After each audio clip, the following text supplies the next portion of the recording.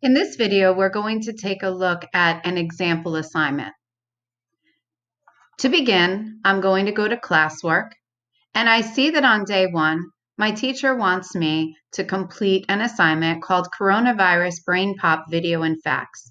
I'm going to click on that, and I do see that there are directions and some materials, but I'm going to click on View Assignment to see everything.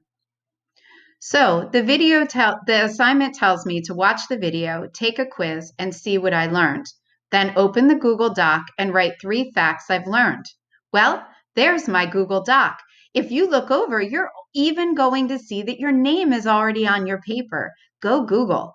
So I'm going to watch the video. I click the link and the video opens up. Now my teacher told me to watch the video and then take the quiz to check what I've learned. When I'm done, I'm going to go back to my Google Classroom. I've done that part.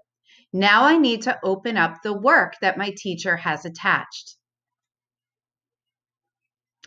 Here it tells me to type my name, type the date, and write 3 facts I learned about the coronavirus from the Brain Pop video. When I'm done, I can click Turn In. This will make sure that my teacher knows that I've completed my work and I'm ready to get a grade. I'm going to click that button now. Now, this screen popped up telling me you're not signed in. So I better go back and re-sign in. Remember, I can't use my own Gmail account. I have to go to my lunch number account. Now, Google's saying, are you sure you want to turn in your work? I'm going to click Turn In. I'm ready for a grade. Now, in the event that you accidentally turn something in, and then you realize, oh man, I can't do anything. I need that paper back. It's okay.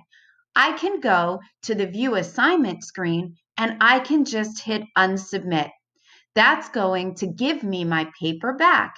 Let me open it back up, type on it, make changes, and send it back to my teacher.